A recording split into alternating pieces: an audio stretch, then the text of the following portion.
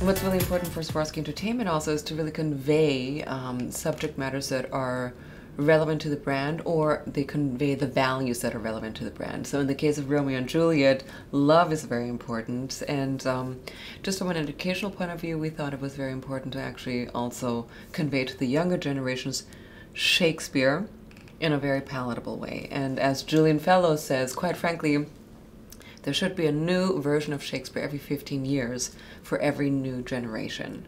by actors and an actor and an actress that they can relate to.